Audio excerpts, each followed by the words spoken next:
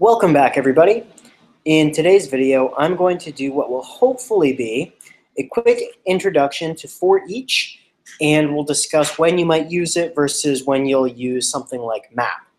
So first things first, if you're not familiar with ForEach, it is a list iterator, and it accepts a function, and the callback function will receive the current value being iterated over, the index and of that value, and the array that's being iterated over every time the function's called.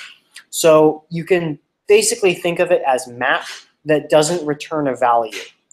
And so if you can think back to my map video, which if you haven't seen, I would recommend you check it out. I made the comment that map is when you use map when you want to do something to an array or to a list, and you use ForEach when you want to do something with that array. And I'll actually refine that a little bit further here because my opinion has changed ever so slightly on that. So first thing, we'll just do a couple quick examples. I've got my usual nums array. I've got a function called printNum. All it does is accept a num from that array and then print it out to the console. And down here, we're calling ForEach on nums, passing in printNum. So let me clear the console log first. And if we run this file, then we will be executing this, which will print each num out to the console. And so you can think of it very logically as far as the English language goes. You were taking nums and ForEach console logging it. So sometimes if you're writing out some pseudocode or something to figure out what a function needs to do, you can very easily say, for each element in this array, this needs to happen, and it's a good hint to your future self that you'll be doing some sort of list iteration. So in this case, we're just printing to the console. But one way that you can distinguish ForEach from map is, for example, if we give it a return value, and then let's console log the entire thing. Oops, not a capital C, console.log. Intro. Now we get the entire list being iterated over and then an undefined return value because ForEach does not give you a value when the function is run or the method is called.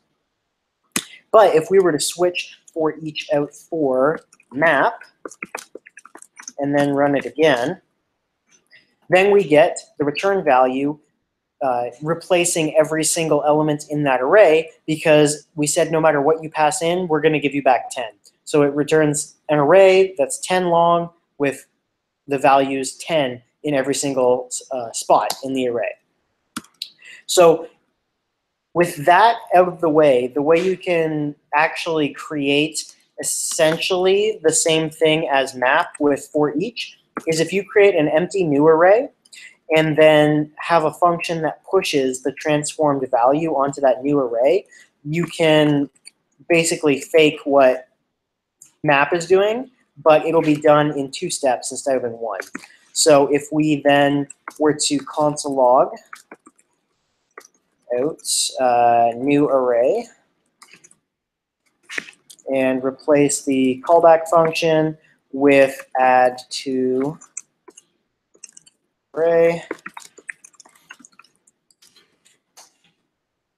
then we're going to get that transformed function transformed array where every value in the array has been increased by 1.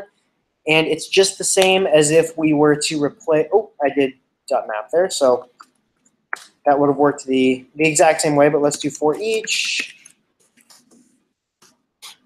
You'll notice that because I ran .map, you can pretty much do .map for anything that you would use .forEach for, but not vice versa. So let me run this. And again, we get the exact same thing because it still has that same side effect, but we couldn't have done something like let's new array equal nums and then console log new array because that will give us an undefined value. But if we replace that with map, then we're going to get a value. Right, because I would have to make this a return. And if we just did return,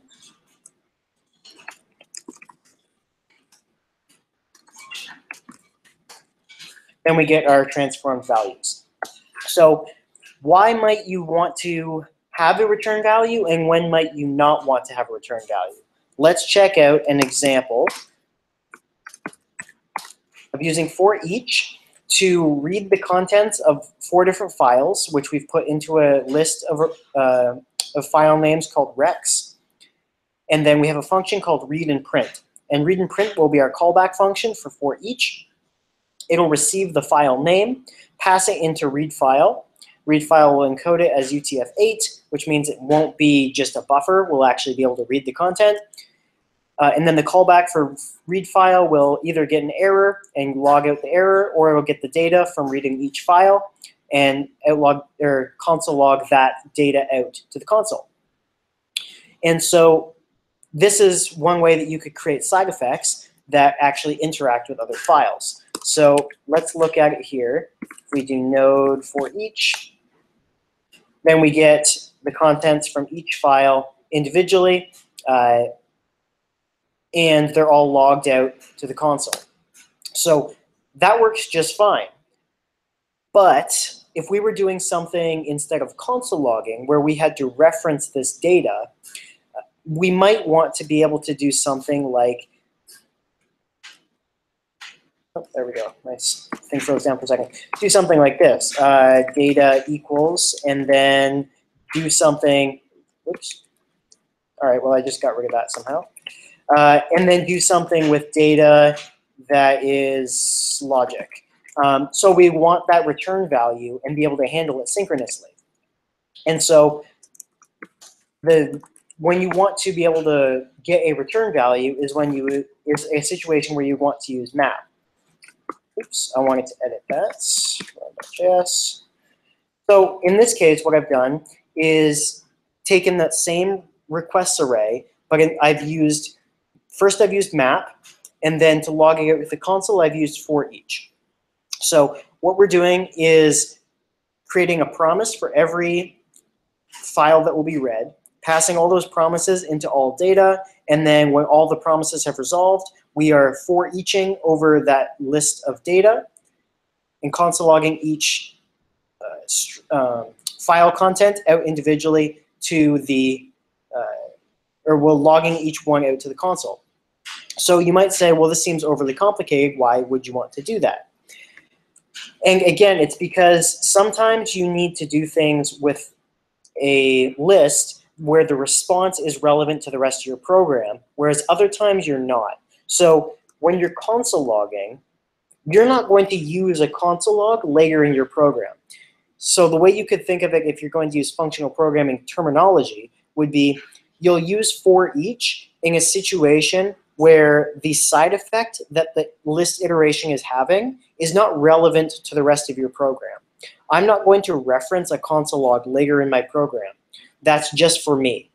So if I were doing, say, some post requests here to, I don't know, a server somewhere or an API, and that information was being sent out. I didn't care when it resolved. I wasn't listening for the response.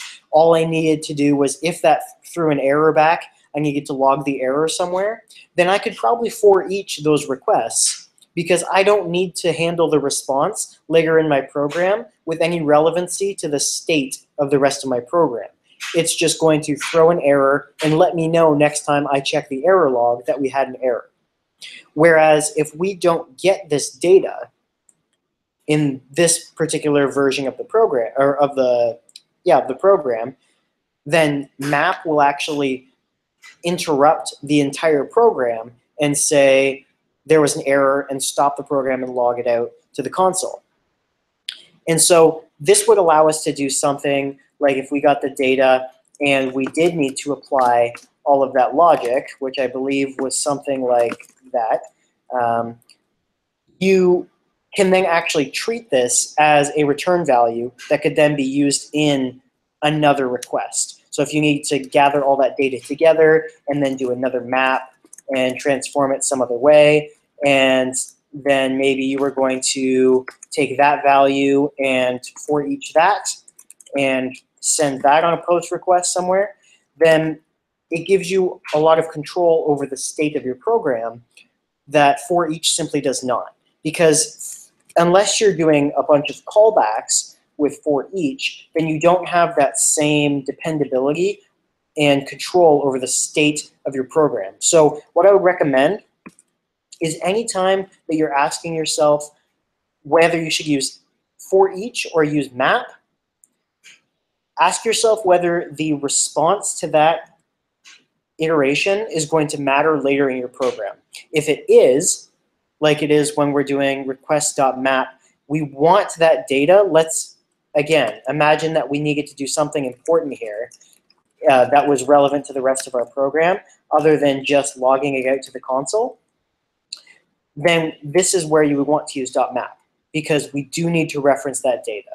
Whereas a console log, it's a side effect that we cannot use later, and it has no relevancy to the state of the rest of our program. So we can just for each that. Whenever it finishes, it doesn't matter. It's asynchronous, or we can basically imagine it as being asynchronous if it was, for example, a post request to a server.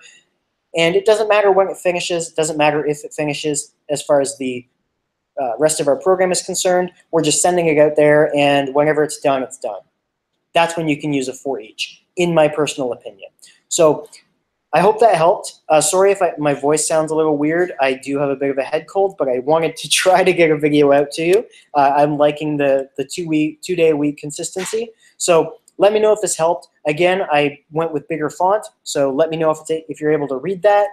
Leave a comment down below if you want me to cover anything in particular. Thanks to anybody who's actually watched the videos so far and has been kind enough to subscribe. I appreciate that, and I'll keep these things coming. So I'll see you in the next video. Bye.